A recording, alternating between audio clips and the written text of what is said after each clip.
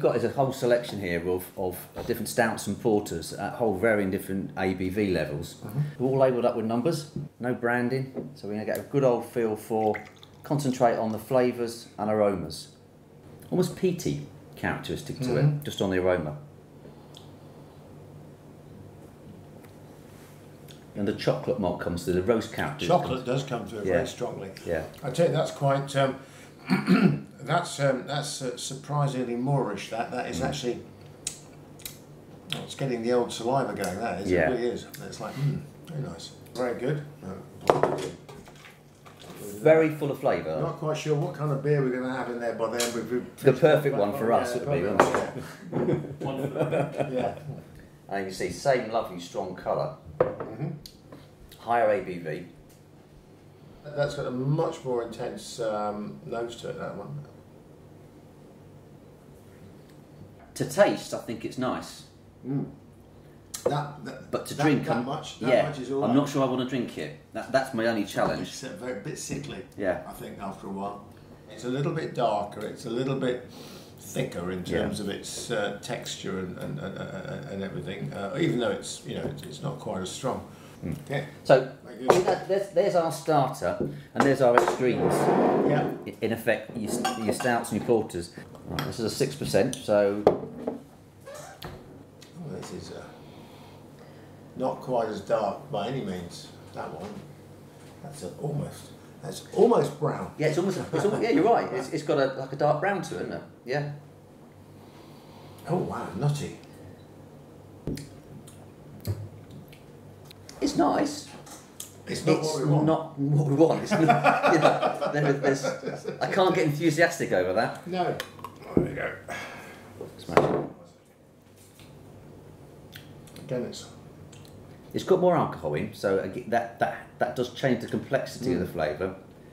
Guessing is, looking at it, oh, that is black. That's pretty. Yeah. That's.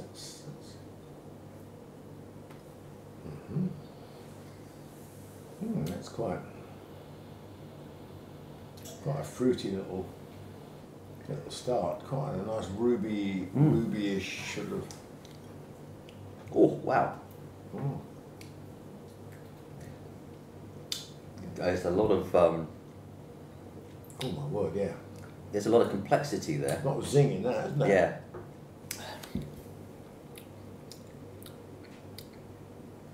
For the alcohol content, that genuinely sits.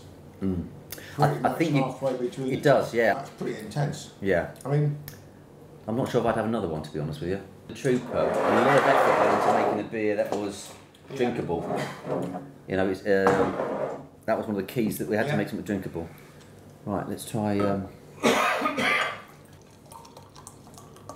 this is a 6%, so. Okay. Nice and clear. Yeah, it's more the red and the brown again. Yeah. Red and the black. It's a good name for beer. Actually, it is a good name for beer. Solved. Interestingly, the hops are coming through. Oh, it feels wonderful in the mouth. It's not a stout. Oh. That's the log fire and Stilton, that, isn't it? It is. It absolutely exactly what I'll be having at Christmas. It's not sweet intensity, but the mouthful is full.